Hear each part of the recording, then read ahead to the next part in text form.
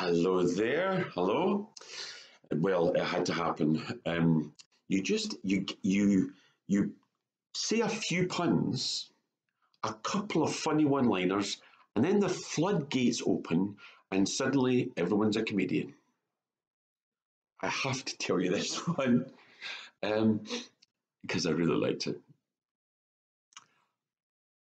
My wife asked me to pass her the lip balm, and I passed her the super glue by mistake instead. Now she's not talking to me. I like that. I like the silly ones. I like the puns. I like all that kind of stuff. The thing is, it had a certain resonance with me because um, how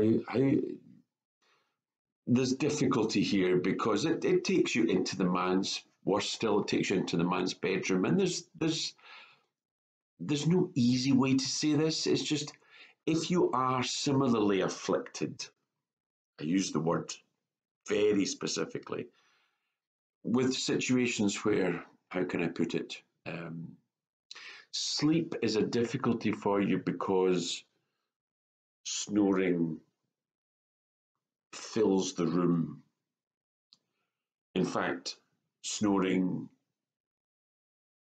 fills quite a few rooms.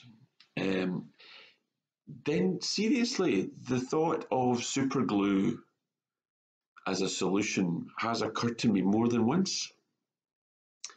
But apparently, super gluing closed nostrils and mouth, apparently, it's not good for your breathing. Some quack doctor has said.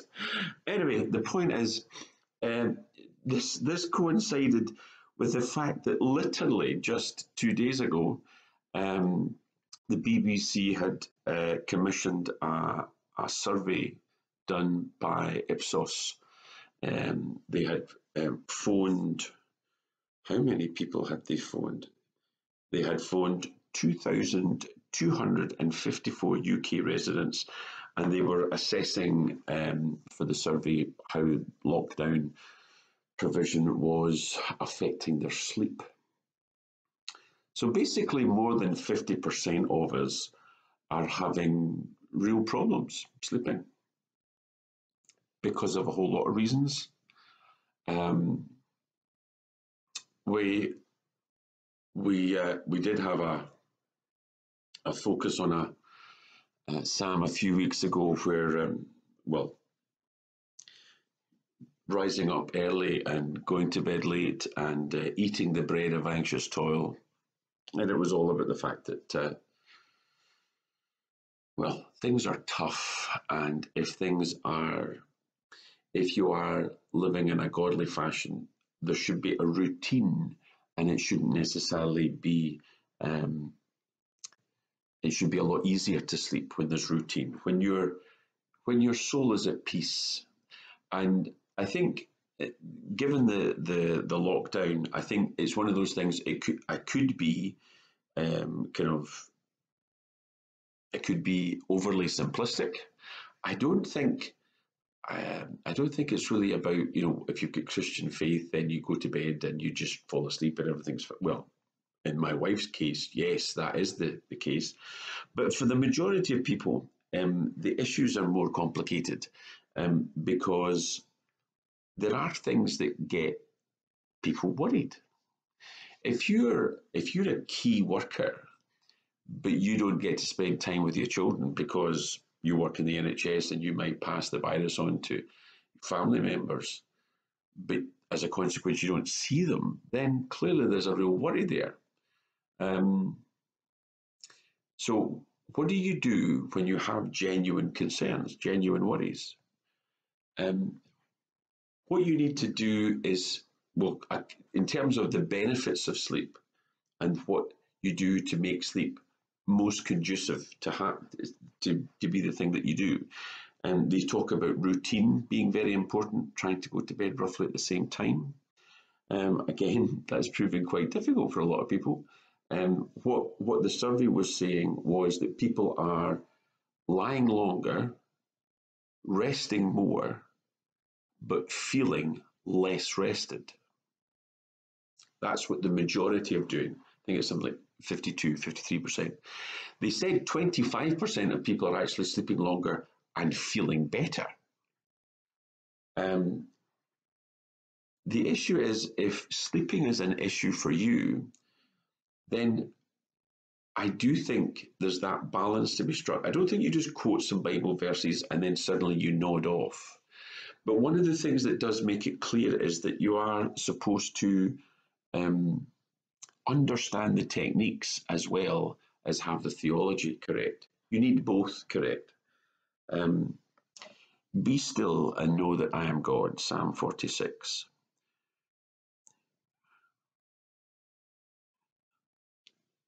When you lie down, you will not be afraid. When you lie down, your sleep will be sweet. Proverbs 3:24.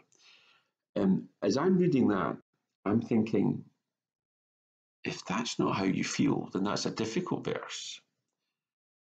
We'll get to the techniques in a few moments.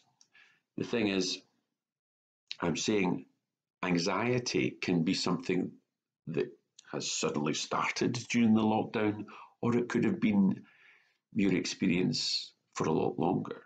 For those for whom anxiety has been a lot longer and that steals sleep, then the Bible verses are where you start, because you need to get a right understanding and a godly understanding of what the situation is. This is Psalm 4. I will both lay down in peace and sleep, for you, Lord, only make me dwell in safety. Ultimately, it's having that peace from God. That's the right starting point. That doesn't mean to say lockdown sleep is going to be no problem, but it does mean you have to begin in the right place. And the right place, as you would imagine, is with God.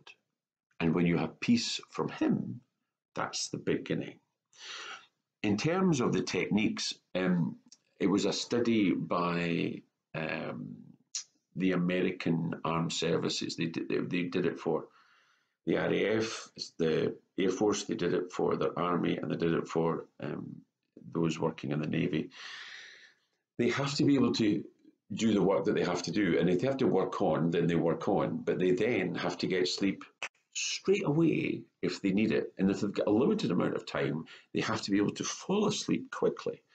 And the technique that they used, and they said they have to practice it, but if you practice it for about, I think they said 20 to 30 days, normally it's, apparently it is, psychologists will say, if you can do something for 40 days, you've either broken the habit that you were trying to break, or you've formed a new habit to actually initiate a better lifestyle.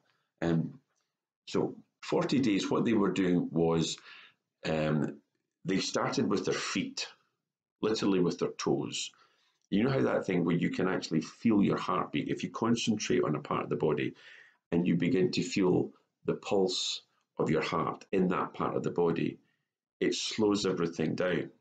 And what they said was, you basically start with your feet and work your way up. You send your body to sleep bit by bit and just work your way up.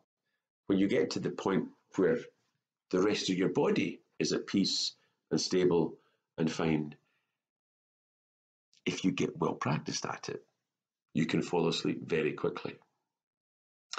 The fact is, it is something that's an issue, and it is something that's really, certainly in lockdown times, it's become an issue for more and more people. The majority, more than half, are having sleep problems.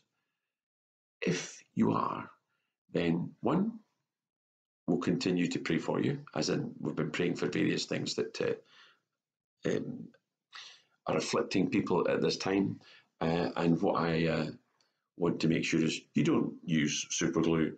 You use things that use things that allow you to build up a technique to get you to self to sleep.